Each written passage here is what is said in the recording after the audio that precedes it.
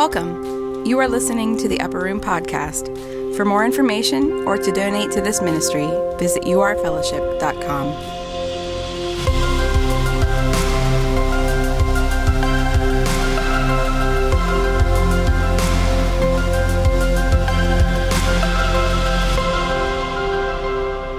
Everybody's got a prequel, right? And you only really know a person if you know their prequel, if you know their story. That's why we can never judge them, because we don't know all that went on in their past. We're only allowed one opinion of people, and that is Jesus Christ died for them. Therefore, they have unsurpassable worth.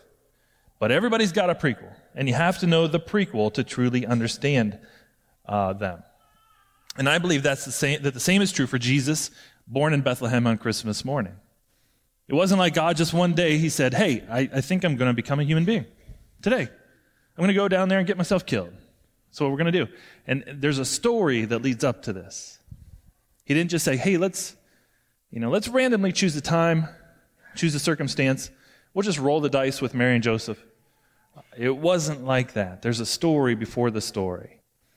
And if you want to understand the Christmas story, you need to understand something about the story before the story. The prequel.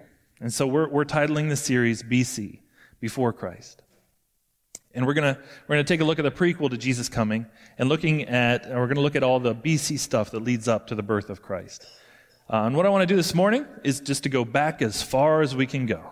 Go back to the very, very beginning and ask the question, when did this idea of the incarnation, Jesus coming to earth as a human, first occur? And why did it occur? What was the master plan behind this whole thing? Because here's the thing. Probably if I were to ask most people in America, most Christians probably, why Jesus became a human being, why God came down to earth, what is Christmas about, the answer would probably be something like this. Well, we rebelled against God, and so Jesus had to become a human being and then die on the cross to save us from our sins and save us from Satan's oppression. Something like that. The Christmas story is usually taken as being a rescue operation, a rescue mission. We need to be rescued. That's why he came. And it's true that we needed to be rescued, and that is definitely part of why he came. And I may have even framed it that way a time or two, but is that the whole story? There's another way of looking at this. In fact, people throughout history have had a different interpretation of this, where yes, the cross was always about a rescue mission. But in this other view, God always planned on becoming a human being. It was part of the master plan from the start. And the interesting thing is, you find a number of, I think, strong indications in the Bible, especially in the New Testament, that is the case. That this wasn't just a rescue mission. The decision to come to earth wasn't made after the fall of human beings. It was rather there from the start. In fact, the reason God created the world was precisely so he could become a human being.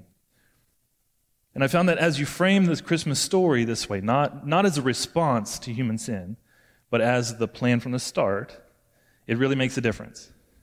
It opens up our eyes to some aspects of the Christmas story that we otherwise wouldn't see. And it also avoids a number of theological conundrums that we'll talk about in a little bit. But by the way, this is going to be a little bit of a theological message, but we're a smart congregation, so we'll be okay. But this is kind of heady stuff, all right? We aren't? People giggled. So let's get into it this morning. And I'm just going to give you one indication, one of the strongest indications that God becoming a human being was the master plan from the start. And it's found in Ephesians chapter 1. Now read verses 3 through 6. It says, "Blessed be the God and Father of our Lord Jesus Christ, who has blessed us in Christ." And remember that phrase. It's going to be a very important phrase. In Christ, before the foundation of the world. He blessed us in Christ before the creation ever started. Who blessed us in Christ with every spiritual blessing in the heavenly places, even as he chose us in him before the foundation of the world, that we should be holy and blameless before him. In love, he predestined us for adoption to himself as sons through Jesus Christ, according to the purpose of his will, to the praise of his glorious grace, with which he has blessed us in the beloved.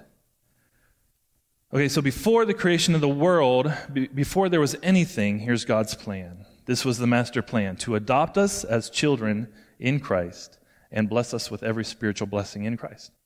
That was the plan from the start. And the way that happened was Jesus becoming a human being and taking on our nature and then incorporating us into him. That was the master plan from the beginning, not simply a rescue mission. Now here's the thing. If Jesus just came on a rescue mission, here are the implications of that. If a rescue operation plan was there before creation ever started, well, then that would mean that what we were rescued from had to be there from before the creation. So you can't have a plan to rescue people without something to rescue them from.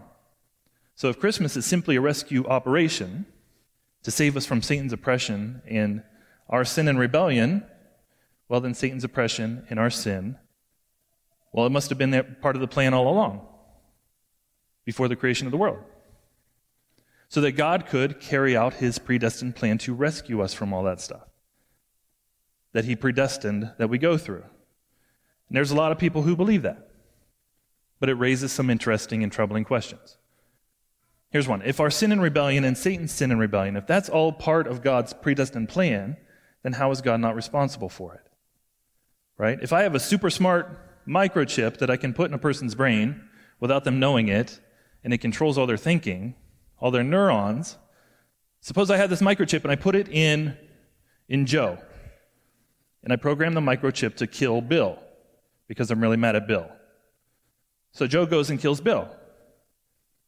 There's not a sane person on the planet that would hold Joe responsible for that. I'm the one who's responsible. Joe couldn't help it. Once I put the microchip in his brain, even if he thinks he's making the decisions, he's not, because I'm the one making decisions. And so he couldn't do otherwise, given that I've planted that microchip in his head. You're only responsible for the stuff that you have a choice in, right?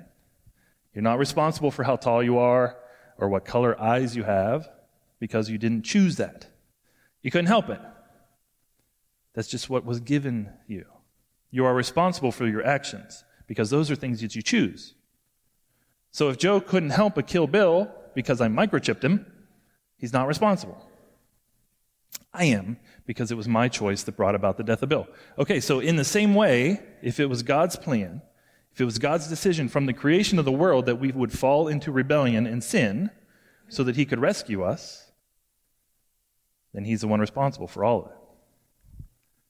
Second thing is, if Satan's sin and our sin, if it was all part of the predestined plan, then the suffering that comes from it was also part of the predestined plan. And it means that the decision to have 10 million people killed in the Holocaust, every atrocity, every disaster, all the human heartache is part of the predestined plan of God. And now you got a pretty monstrous view of God. And then I read people and I hear people sometimes say, oh, but somehow it's in some way it all glorifies God. And the people who say that they're sincere and smart and godly people, and they're usually just reciting what they were taught and what they believe. But I'll confess to you that I don't have a clue what they're talking about.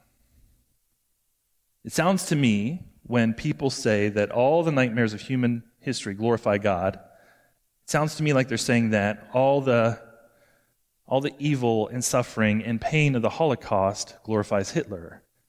And there's a sense in which that's true, but is that the kind of glory we want to ascribe to God?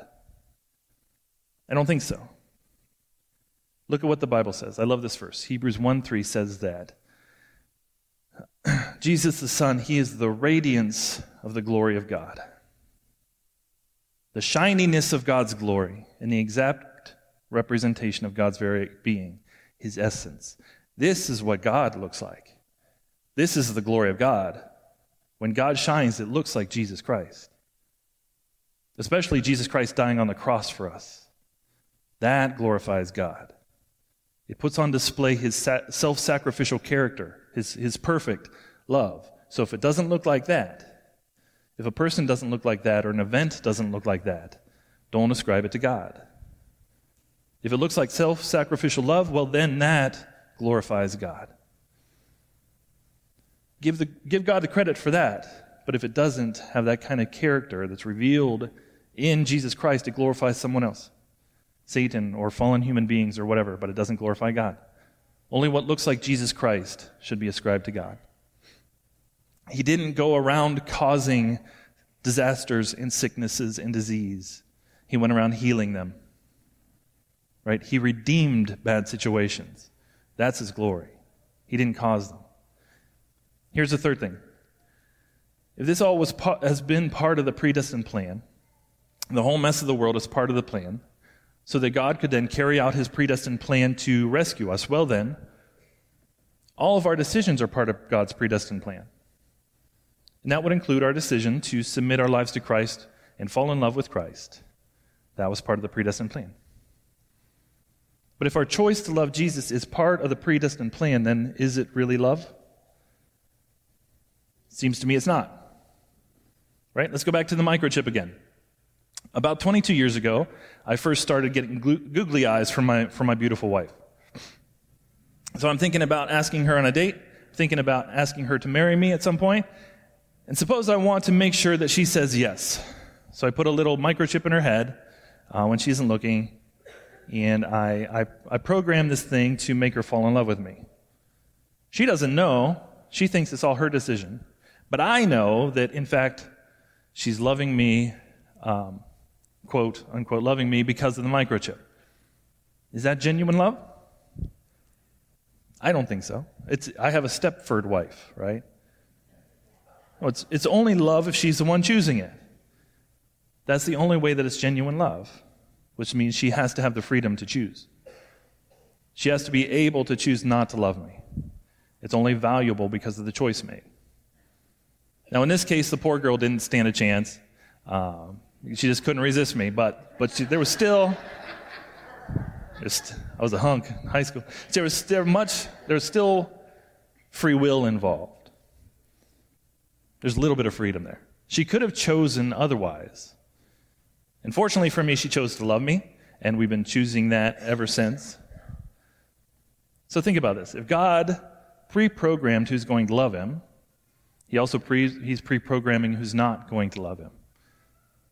Because he obviously didn't program everybody to love him. So now you have a God whose glorious plan is to have people go to hell. Before they're ever born, before the creation of the world, these people were destined. And that's a pretty ghastly picture of God. It's a picture that can't possibly be true because it doesn't look like Jesus Christ. It doesn't look like Jesus Christ giving his life for all of humanity at the cross. And it contradicts a ton of passages in the Bible, especially the New Testament, that tell us that God's love is for everybody, and that Jesus Christ came for everybody, and that God wants everybody in. 2 Peter 3:9, for example, says, "The Lord is not slow to fulfill his promise, as some count slowness, but is patient toward you, not wishing that anyone should perish, but that all should reach repentance." So if you think that God's predestined who's going in and who's going out, I think you got a seriously conflicted picture of God, because he created this verse and others like it. He wants everybody in. But he makes some that never have a chance. Some people right now are going, this is a miserable Christmas message right now. It'll get better, I promise. We got to get somewhere with this, okay? But all of this is kind of the result of thinking that the plan from the start was simply a rescue operation. Would anybody like to hear an alternative explanation to this? All right. Okay, so here's the thing. In church history, going back to the very beginning, I would argue this was the majority view of early church fathers. But the alternative view is that Christmas was not a rescue operation. It was the centerpiece of God's master plan from the start. And the cross was added to it later after the fall, but the plan to become a human being was there from the start. In this view, God creates the world and creates human beings precisely to invite them into his triune love. Triune is just a fancy word for Trinity, right? Triunity. Whenever I say triune, just be thinking that that's the love of the Father, Son, Holy Spirit. That perfect, unsurpassable, unimprovable love he's had from all eternity. But out of the fullness of that love, he wants to create others to invite them into that love. From the start, God had wanted to incorporate humanity, all of humanity, into his heart to share in the joy and the love of the triune God. And because love has to be chosen, he gave human beings free will. So people can say no to this if they want. But God's plan from the start, in this view, was to create human beings, and then however long it took, to court them, as it were. And then the plan from the start was whenever he saw that human beings were ready, whenever our hearts were solidified toward him, then the plan was to marry us in a sense. That's why God's people throughout the Bible are referred to as the bride of Christ. God wants to be in an unimprovable, perfect relationship with us, where he would join himself to us so that we can then participate in him and participate in the love that he is. And the way that would happen would be through the incarnation. God would, at the right time, become a human being, become one of us. This was the master plan from the start, to open up his own being for us to be included in Christ and then share and participate in the love of the triune God. That's why it says in 2 Peter 1, 3 through 4, I think. I messed that one up. It says, his divine power was granted to us all things that pertain to life and godliness, through the knowledge of him who called us to his own glory and excellence, by which he has granted to us his precious and very great promises, so that through them we may become partakers of the divine nature. We don't become God. It doesn't work that way, because that would be less beautiful. Because he wanted to create other non-God people that would share that exact same love with him. It's a beautiful, glorious plan. And it all centers on this incarnation and God becoming a human being. Now let's go back and read Ephesians 1. It makes a big difference on how you frame Ephesians, to how you understand the meaning of Christmas and why God became a human being. So let's go back to Ephesians 1. Paul starts by saying this, blessed be the God and Father of our Lord Jesus Christ, who has blessed us in Christ with every spiritual blessing in the heavenly places, even as he chose us in him before the foundation of the world, that we should be holy and blameless before him. In love he predestined us for adoption to himself as sons through Jesus Christ, according to the purpose of his will, to the praise of his glorious grace, with which he has blessed us in the beloved. So that was the plan from the beginning. He wants all human beings to be in Christ. That's what the incarnation is all about. Him joining himself to us that we could be joined to him. Him taking on our nature so that we can participate in his nature throughout eternity. That was the plan. He chose us in Christ before the foundation of the world to be holy and blameless before him in love. This isn't saying that God chose us before the foundation of the world as opposed to someone else. What's it saying? What God chose from the foundation of the world was that whoever was in Christ will be holy and blameless and adopted as children. That's what was chosen.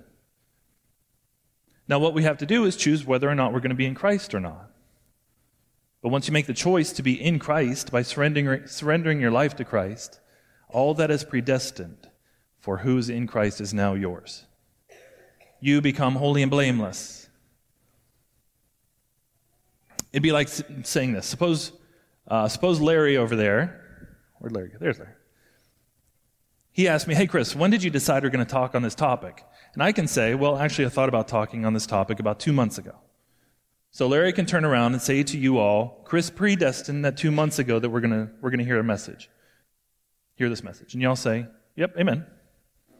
But it wasn't predestined that you were going to be in the room to hear this message. It was predestined that whoever's in this room is going to hear this message. So now that you're in the room, you can say it was predestined for us. This isn't God picking, eeny, meeny, miny, mo, who do I take and who do I let go? No, God's will is for everyone to be in. His love is towards all. And then he says this, and this is where the message starts to get good, okay? It hasn't been great so far, but it's going to get better. It says this, he predestined us for adoption to himself as sons through Jesus Christ, according to the purpose of his will, to the praise of his glorious grace, with which he has blessed us in the beloved. So third time he talks about being in Christ, in the beloved. All that takes place in the beloved. He says here that we are blessed in the beloved. In fact, it's why he created the world. He wanted to incorporate humanity into his triune fellowship, the perfect love of the triune God, by having us be with him. So now what it means is this: we are in Christ. And so all that is true about Christ becomes true about us. This is amazing. This is glorious. And here's a very simple illustration of being in Christ, okay? This summer, my family, we flew to Florida. Okay, we booked a flight. We drove to Pittsburgh super early in the morning, found a parking spot, jumped on the little shuttle that drives around there, took us to the terminal, stood in the security line, got to our gate. Finally, we got on the plane. And everything about me changed once I was inside that airplane. And here's what I mean. I don't know. I'm guessing I could maybe run a mile in 8-9 minutes right now. The first one. The second one is going to be like 22 minutes after I vomit, and then they're just going to progressively get longer and longer. The fourth one, I'm crawling. But once that plane took off, I was moving at 400 miles an hour for 2 straight hours. And because I was in the plane, what was true about the plane became true about me. I began to see things from a new perspective because I was in the airplane. I saw the earth in a different way. When we talk about being in Christ, we're talking about this kind of fundamental shift in who we are, in what we can do and how we see. Everything changes when we're in Christ. And this idea is everywhere in Scripture. Throughout the New Testament, the phrase "in Christ" is near constant. 2 Corinthians 5:17 says, "Therefore, if anyone is in Christ, he is a new creation. The old has passed away. Behold, the new has come." If I'm in Christ, then the old has passed away, and the new has come. Old shortcomings, old failures fall off. New abilities are mine because I'm in the plane. I'm in Christ.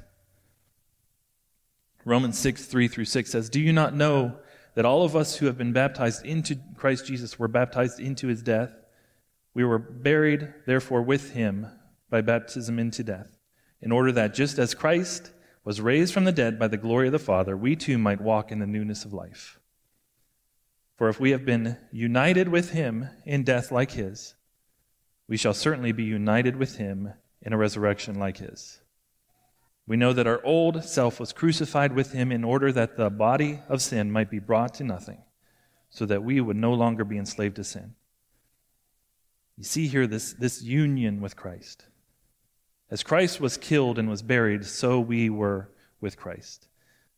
So we with Christ died with Christ and were buried with Christ, so that we might be part of the resurrection of Christ. We might also be raised to walk in newness of life. This is all union with Christ. This is what is true about the airplane is true about me because I'm in it. Being in Christ means we can celebrate that our identity is in him.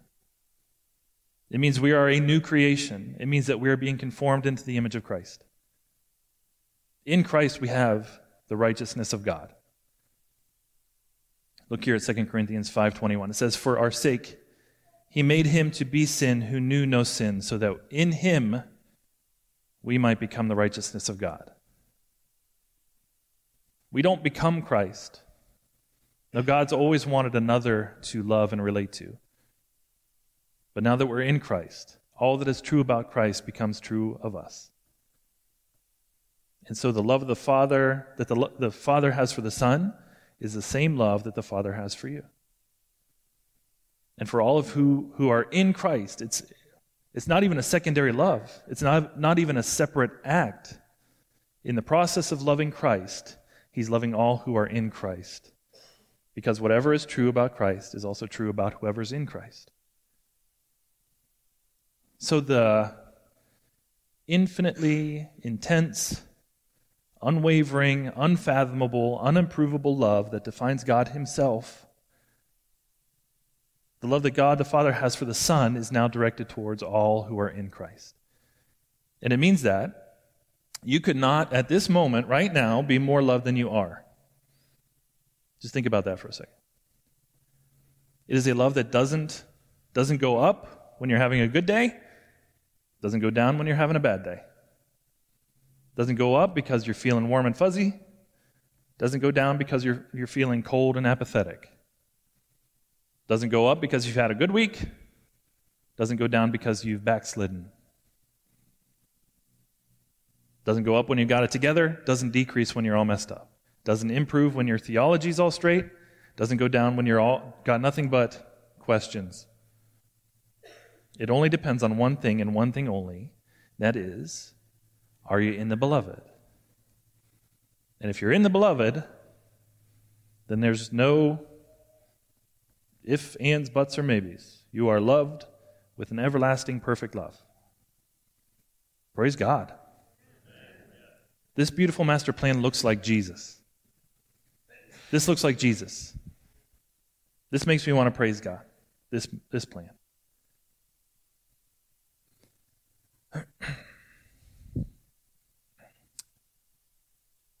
Jesus gave his church 2 ceremonies, 2 sacraments, right? For some of us, that might be a little too Catholic, but I like it. Some say ordinances, but I like sacraments. He gives the church 2 sacraments in which the church is to celebrate the union with Christ. That's what all this is about, to celebrate the union, our union. The first is the sacrament of baptism. It's what we do after we confess our belief in Christ. As a mark of obedience, we come forward and testify. I've given my life to Christ. I'm here to publicly profess that he's my Lord. And we're going to have a baptism on the 16th, correct? Is that right? 2 weeks from now? And you can talk to Greg about that if you're interested. And our baptistry is right over there. And I'm gonna let you in on a secret, okay? You have to keep this between us, okay? We fill that with city water.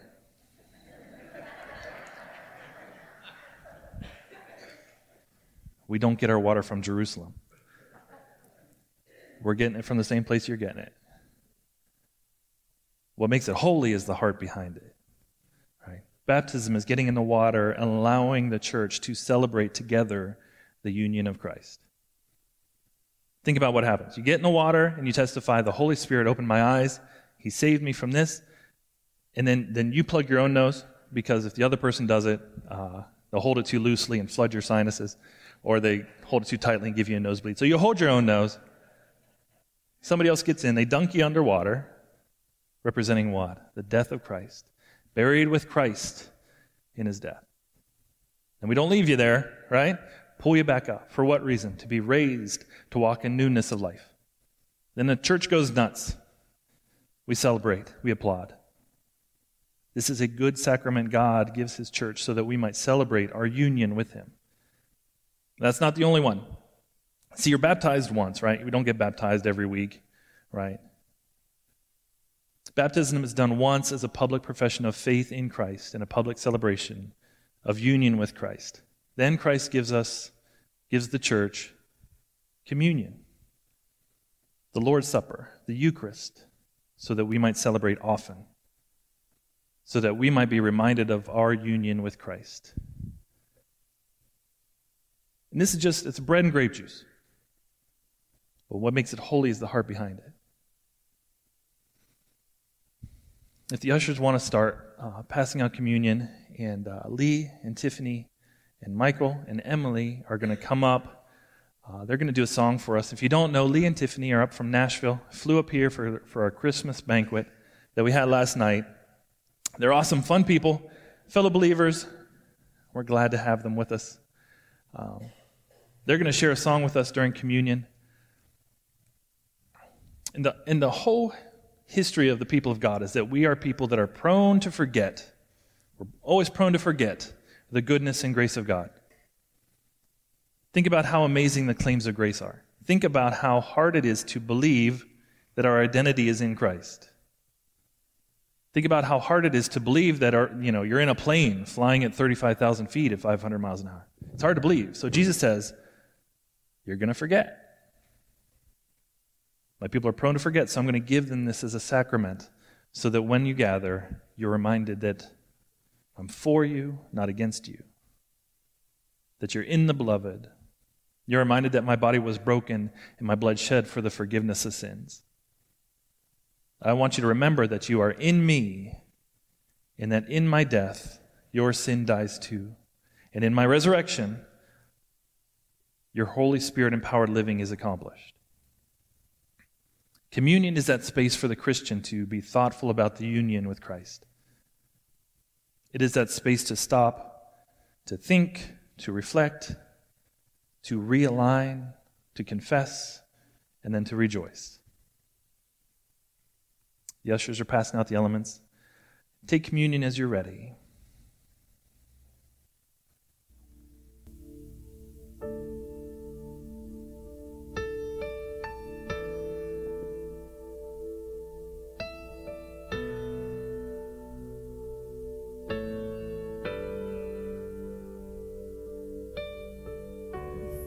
Set the edge of time, foundations of the earth and sky. You saw it all and said that it was good. The joy was set before your eyes. You knew that you would give your life. You saw it all and said that it was good.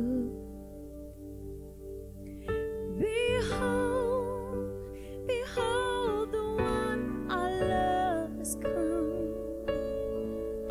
Behold, the one our King has come. The heavens warred, the earth stood still. His final breath, he tore the veil. The angels sang, holy is his name.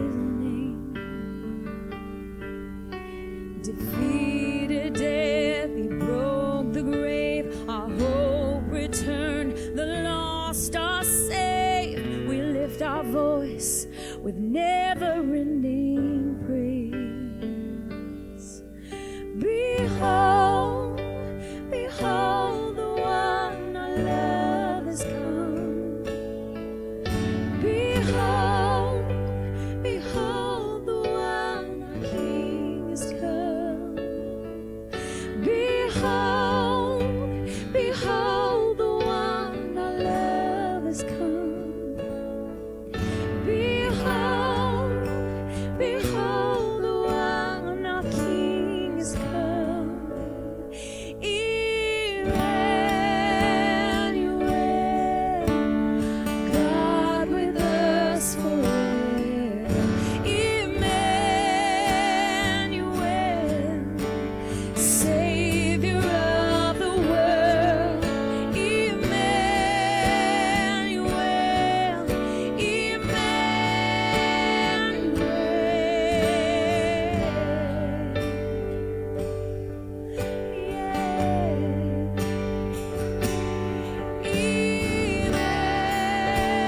Emmanuel, God with us forever.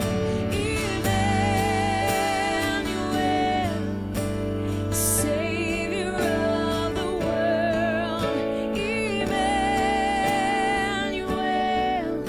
Emmanuel.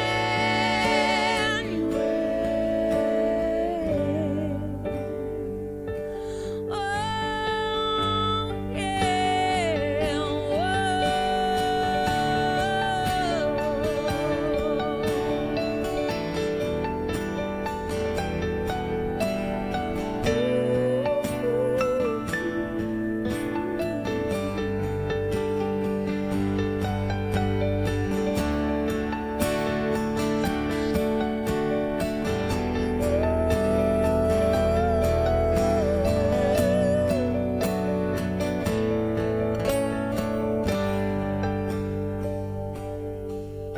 behold, behold, the one our love has come. Behold, behold, the one our King has come. Behold, behold, the one our love has come. Behold, behold, the one our King has come.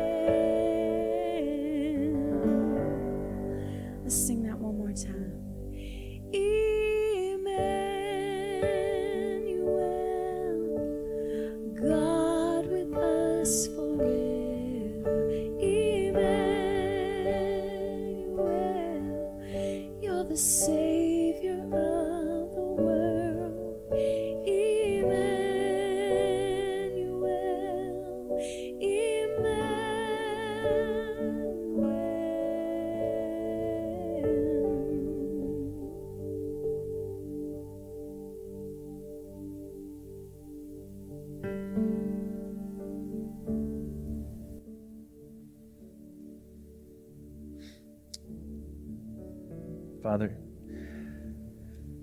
thank you for our union in you, Lord. Thank you that there are so many of us are in the plane, so to speak, that our identity, as much as we wrestle with it from time to time, is in you. That you've given us new desires, new abilities to say no to sin, that you're conforming us, that we get to rest in your righteousness and not strive for a righteousness of our own. Thank you for how you've blessed us with spiritual blessings in the heavenly realms, Lord. I pray that we would remember things that we're prone to forget, and not just remember them just as intellectual facts, but that we would recall and remember when you opened our eyes, when you softened our hearts. Lord, we love you. It's in your name that we pray. Amen. Hey, I love you. If you want prayer for any reason, come on forward. If you're not a believer and the Lord has done something, there'll be men and women here. They're simply here to pray for you, to answer your questions, really serve you in any way that they can. All right? Amen. Have a great week.